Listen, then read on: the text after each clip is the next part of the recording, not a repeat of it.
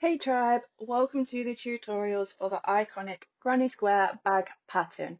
Now these tutorials have been recorded in 4 separate parts so that you can quickly find out what you need to know and get back to your making.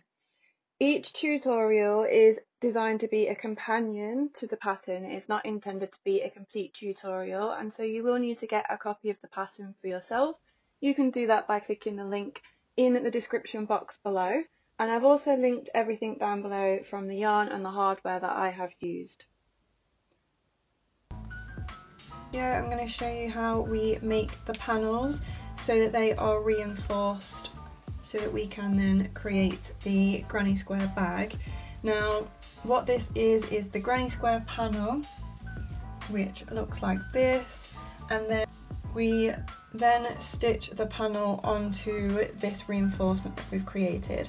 The reinforcement is made of 2 pieces of material and a plastic mesh, and the plastic mesh goes in the middle.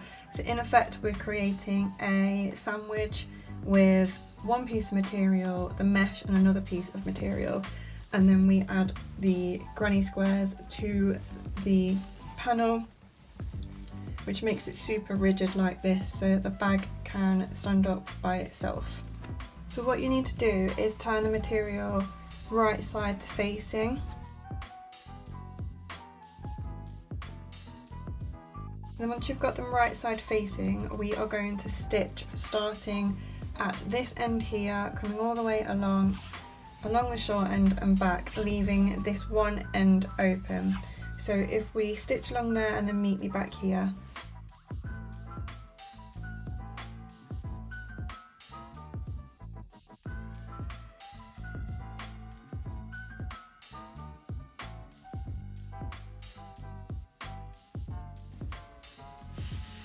I have now sewn the way across 3 of the edges, leaving this end unsewn.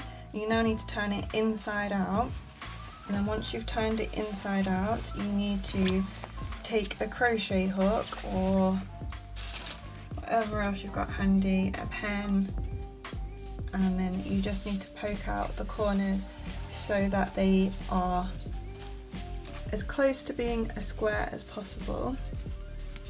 So if you do that on both the corners,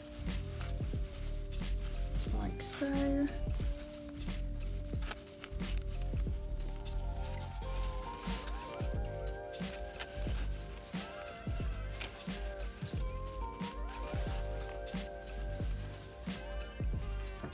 You then need to put the canvas mesh into the case that you have created. And then having put it in there, you then need to fold down this end and fold in this end as well.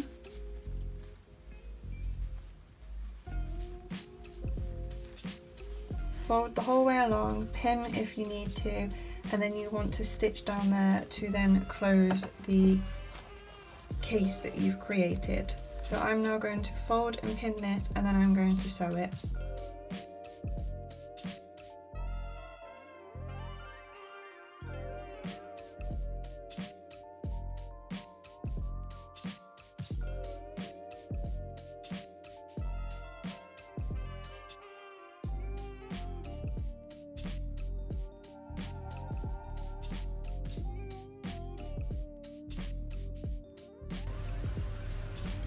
Okay, so I've added the border, as you can see, and the next thing that I'm going to do is I'm going to use my bulldog clips to attach this granny square panel to the reinforced panel.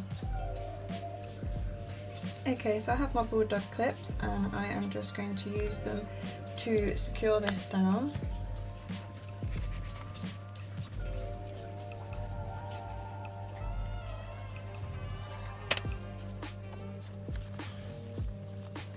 Okay, so I have now used the bulldog clips to secure the granny panel to the reinforcement panel, and what I'm going to do is I'm going to get a needle and thread, and then we are going to use a stitch called whip stitch so that we can then secure this panel to this one.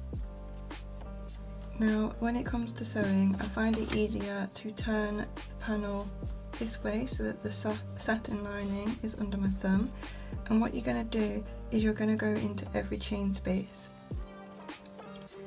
I'm going to insert my needle through the lining and then through the back loop only of the chain, like so.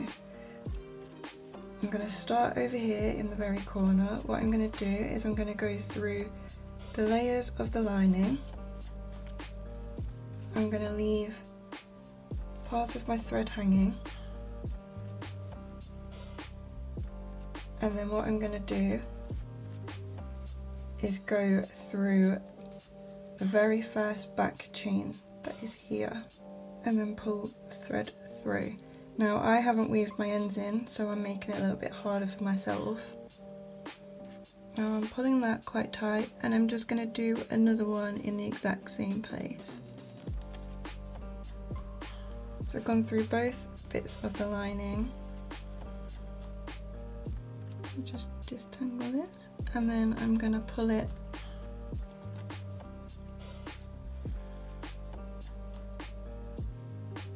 and I'm going to continue my way along, going through both pieces of the lining.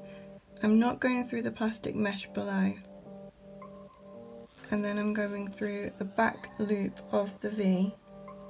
And I know because I'm using black it isn't as easy to see, but you can see the chain that's running along this. I'm just going through the back.